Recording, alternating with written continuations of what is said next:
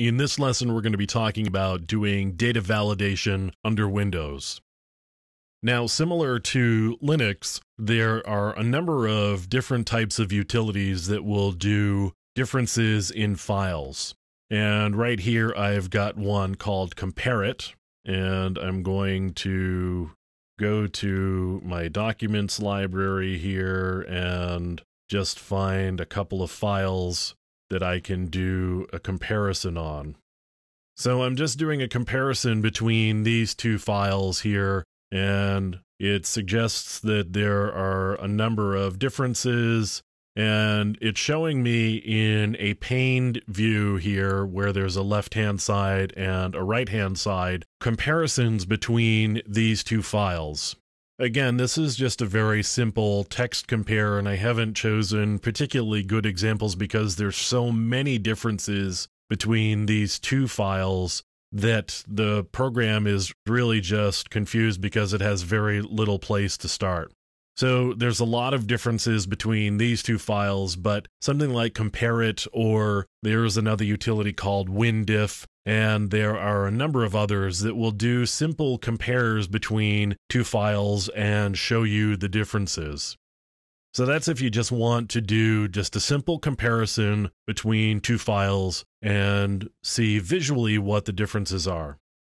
There are some other things that we can do that will actually generate cryptographic hashes of different files. I've got a utility here called FCIV that comes from Microsoft, and you can download it from them. If you just search for File Checksum Integrity Verifier, you should be able to find it on the Microsoft site, and you can download this. It will actually generate cryptographic hashes of different files. So I could do a cryptographic hash of a file and either get an MD5 hash or a SHA-1 hash or both. So I could do, let me just find, actually I can do it here on the file itself. And I'm going to do an MD5 hash right here. I can do a SHA-1 hash of the same file. And then I can also do both. And you'll see if you look, the MD5 is the same, not surprisingly, because that's just the way cryptographic hashes work. It doesn't matter how many times I run it, I'm going to get the same cryptographic hash because the input is the same. So you can see the MD5 hash is the same as when I did it above, and the SHA-1, the same thing. So I can generate an MD5 checksum, and I can generate a SHA-1 checksum, and sometimes it's helpful to be able to have both just as a backup, so you've just covered your bases by getting both an MD5 sum and a SHA-1 sum.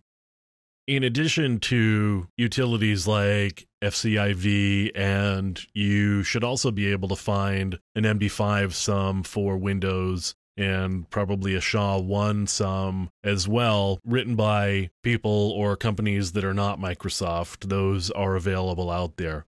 In addition to those, when we start working more with the different forensic tools like ProDiscover or EnCase or FTK or some of the other ones, they will also generate cryptographic hashes of the different evidence files and the different image files. So while there are a lot of utilities available for Linux, there are also a lot of different utilities available for Windows as well when it comes to validating data and ensuring that what you've got hasn't changed from the point where you gathered the information to the point where you are presenting the information. And again, while file differences are okay, cryptographic hashes are definitely more useful and more acceptable when it comes to presenting the information, and particularly when it comes to